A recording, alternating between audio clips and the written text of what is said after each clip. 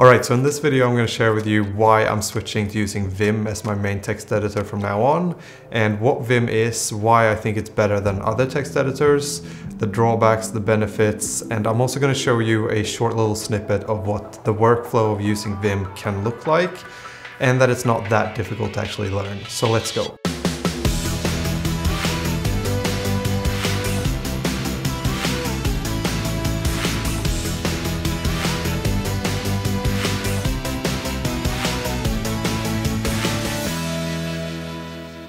Alright, so the first question to just get out of the way straight away is, what is Vim? And basically Vim is just a text editor, that's all it is. And if you've noticed in some of my latest videos when I've been doing programming things, hacks and different things like that, I've been writing a lot of the code in something that looks like the terminal basically, and that is actually Vim. So why is Vim better than other text editors?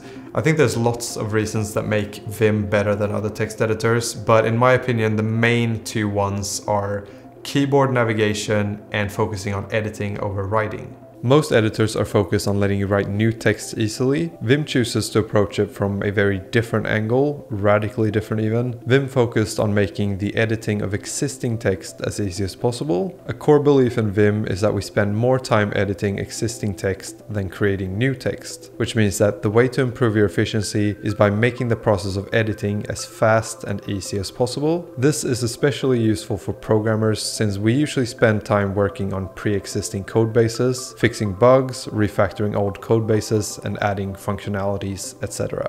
The main benefits of using Vim lies in the key bindings, I think, and that's where also the power of Vim really shows itself very well, because once you learn a few of those basic key bindings, you'll start to realize how limited your regular old shortcuts of the keyboard are, like Control-C and Control-V to be able to copy-paste things. If you do that in Vim, it's just stupidly simple. It's basically just a button press, and that's where the power is. And there's pretty much a key binding for any action that you can think of in Vim, which also makes it super powerful for editing and making changes to different things, which is most of what writing code actually is.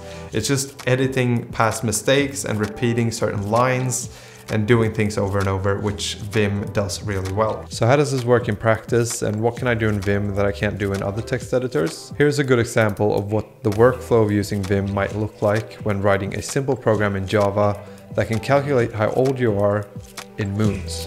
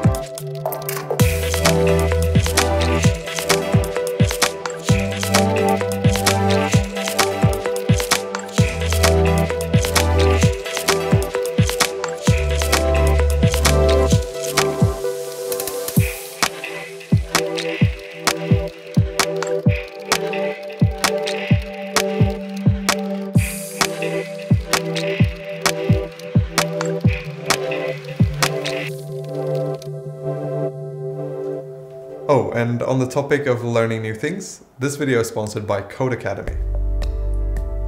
That was a good transition.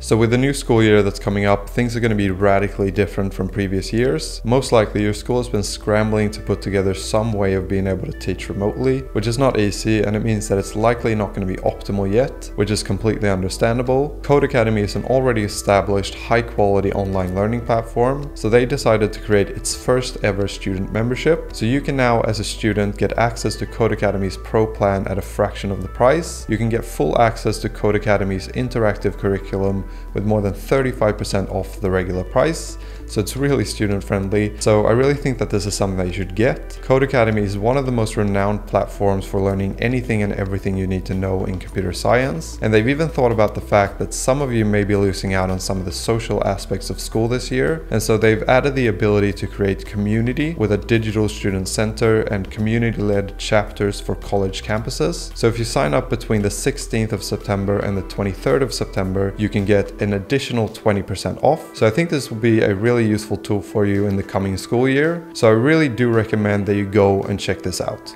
Now, as you saw, I was able to do a lot of things really fast with basically just the press of a few buttons. And that is how it works, and that's really what's great about Vim. But the drawback of this is that in order to create that short little video, I had to actually write down all the different key bindings that I was going to use, because I wanted to show specific ones that I personally didn't know. And keep in mind that I'm an absolute beginner at this, so there's some basic key bindings that I don't know yet. And that is the drawback of it, is that there are so many different key bindings and a lot of them are really useful. But with that also comes the learning curve of just remembering all the key bindings. That's the biggest drawback of Vim compared to other editors. You can't just open up Vim and get to work as you would with Visual Studio Code or another traditional text editor, because nothing works the way that you're familiar with. I mean, you need to actually learn how to exit out of it. And with regular editors, that's not needed. You can just get started. So this is the reason that a lot of people, me included, get intimidated by Vim. There's few things in life that are as frustrating as opening up Vim and then getting stuck on the absolute first thing that you want to do, which is to write text. I would compare this to getting a camera and then getting stuck on how to take a photo. And then after that, you get stuck on how to stop taking photos, and then how to save the photo, and then how to look at the photo, and so on. This is why it's intimidating, because Vim can feel like that. Like everything that you want to do is a struggle, and that's why a lot of people give up. So how long does it take to learn? This is the good thing. It is actually really easy to learn. Once you just know 3 basic key bindings, you can start using Vim as you would with any other text editor. And 3 key bindings really is nothing. I can do that in my sleep. I can do this all day! Yeah, I got it all day too! The first of these 3 is lowercase I, which lets you enter into insert mode. Insert mode lets you write text however you want to do that, just as your regular text editor. So now you can write text, and that's great, but now you want to save your masterpiece. So how do you do that? Every button you press just writes text and there's no save button anywhere, so how do you actually do it? Well, before we save, we actually have to exit the insert mode. So the next one that you need is escape, which lets you exit any mode. So once you're done inserting text, you need to exit that mode. So you press escape. Now you can write text. So now that we've exited the insert mode, we can get back to figuring out how to save. And that's pretty simple too. You just type :W and hit enter. W in this case stands for write. And that's it. You've done it. You've saved the changes. Good job. So now you're kind of tired of this and want to go play video games. So how do you actually quit Vim? It's pretty easy too. You just type in :Q and hit enter. And voila, you now know all you need to know to get started using Vim. And this is where you can really start to level up your game. For every key binding that you append to your list of knowledge from now on will just improve your speed and efficiency that much more and get you that much closer to giving up your mouse for good, which is everyone's biggest dream, right?